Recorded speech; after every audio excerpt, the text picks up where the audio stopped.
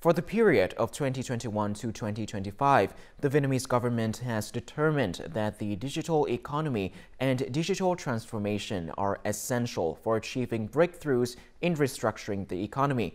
Not only will this model be a new growth engine, but it will also demonstrate people's will and aspirations to develop the country.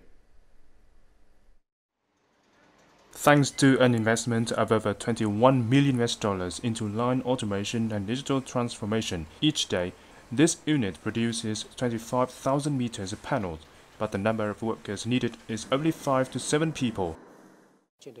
Digital transformation has brought the business process online, where our data is handled effectively and efficiently. In the economic restructuring plan for the period 2021 to 2025, the digital economy will account for 20% of GDP.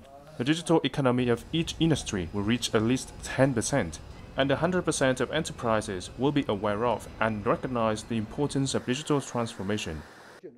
Enterprises must work toward digital transformation and labor restructuring, as well as protecting the health of workers. Digital transformation has become a development trend in the global economy. This will change traditional methods from a direct approach to a public online environment, which will help reduce costs.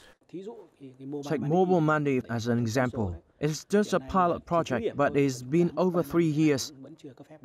We must develop a legal foundations as quickly as possible in the form of laws and decrees. The Ministry of Planning and Investment and related agencies will also develop these policies so that we can digitally transform in the most effective way. The pandemic has greatly impacted the economy, but it has also accelerated the process of digital transformation.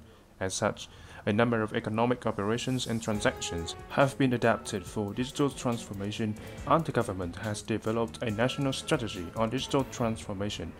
Ministries and sectors have also integrated the data into national data, and localities have developed smart city projects, which are all favorable factors for the digital transformation of Vietnam.